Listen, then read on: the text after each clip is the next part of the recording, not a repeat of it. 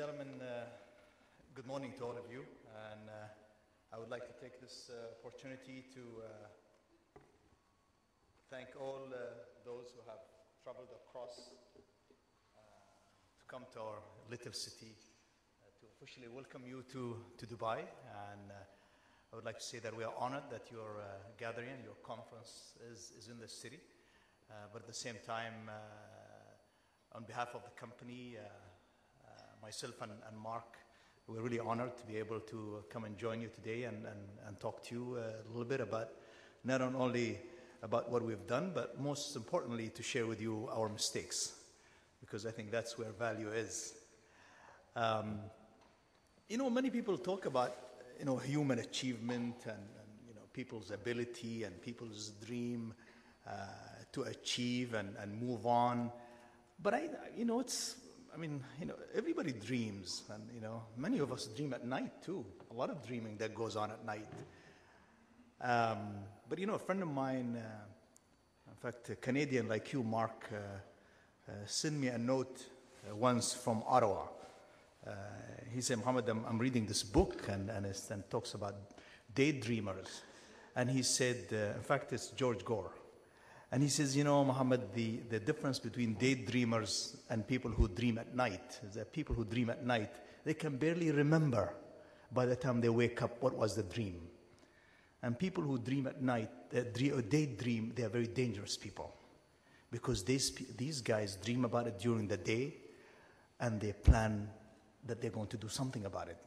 So the difference between dreams and reality is that, the ability to execute. And the ability to execute, and many of you know that, is that, are you daring enough to execute?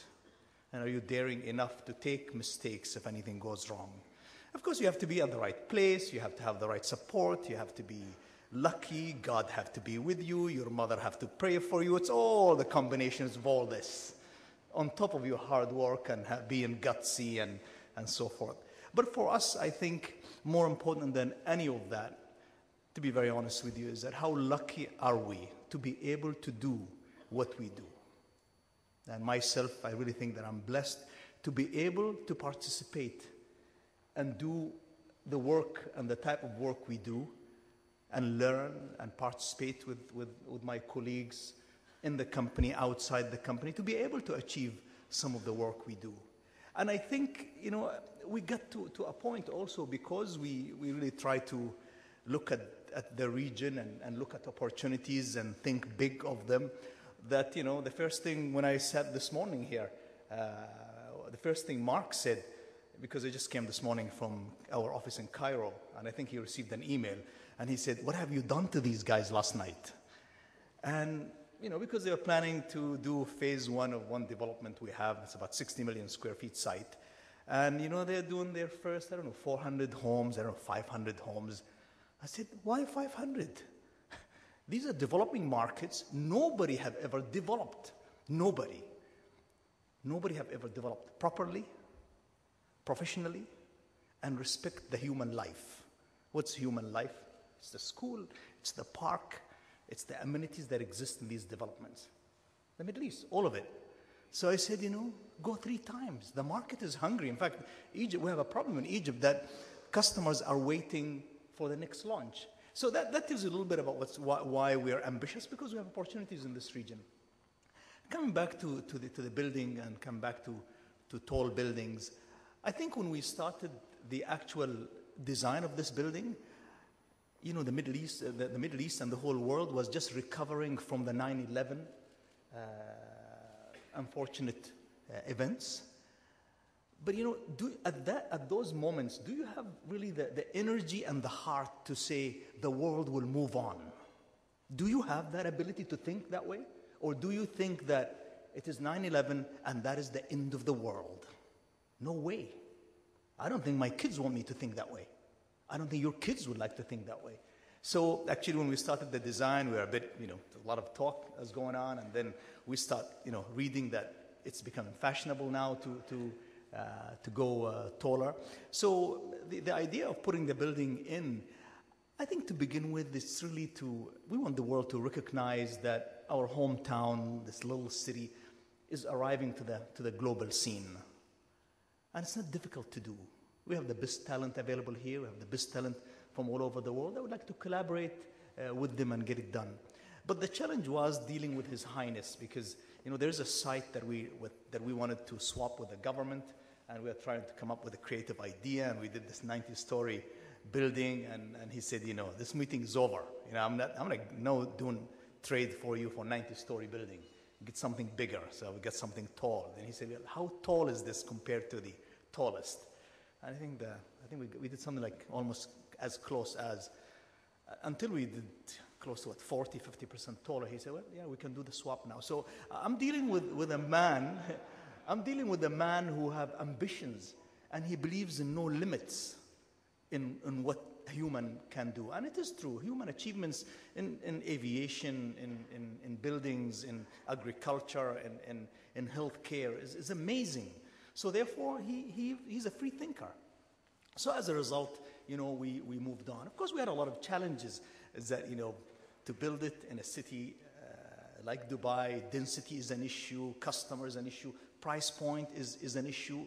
But to start any business, you have these issues that you have to deal with as you move on. But we definitely knew that we have a first-class site in our hand to do it. Now, I'm sorry, I'll just look at my note a little bit.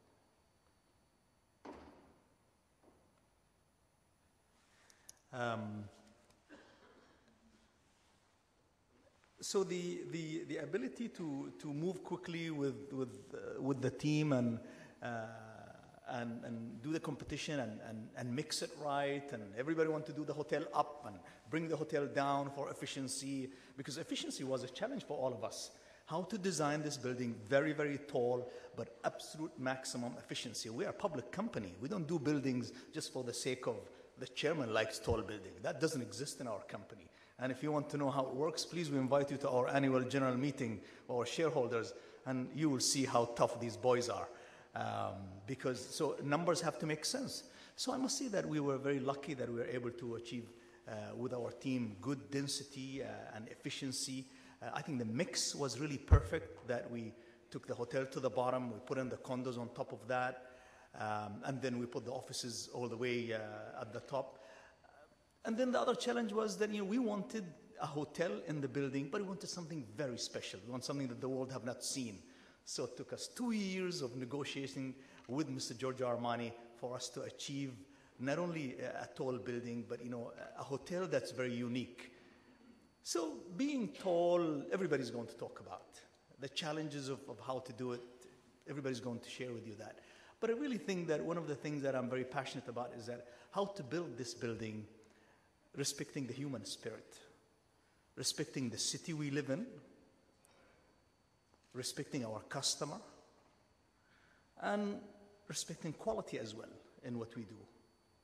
And by doing that, I think we want to make sure that if the next guy want to build something taller than this, and I'm sure there'll be people who will build something taller, I think our quality and our respect for humanity must stand out. So we are about 4 months late. Why? Because we keep rejecting our first mock-up of our first apartment. The customer doesn't know what we are going through, but we are rejecting every single item. We will not allow any customer to move in any of these apartments or offices unless it's absolutely the best quality available to man. Otherwise, I will resign as the chairman of the company. I don't think it's about tall building. I think it's about pride. If somebody give me the chance to build one of the tallest structures in the world, I would like to embody quality in that, all type of quality. If it's the amenities, if it's the friendly environment issues, if it's quality of material used. I think when you get a chance like that once in a lifetime, I think you have to do the best that you can.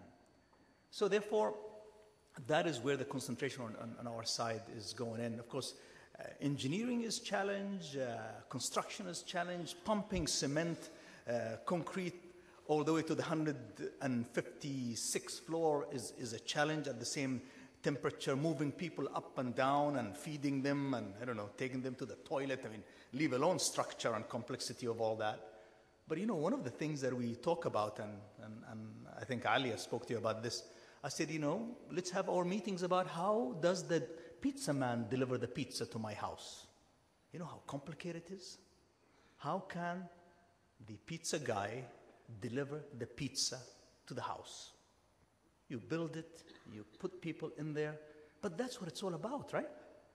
Can the pizza guy get me my pizza quickly while still warm, keeping in mind access, security, you name it.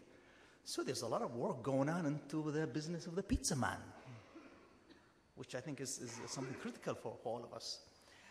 One of the other challenges we had, and we had a debate in the past with some big speakers like Giuliani in town, is that, we in the Middle East, we live in a tough neighborhood. So for you to have a sizable project like this and be able to make it profitable, we're not in New York, we are not in Chicago. We don't have very nice neighbors.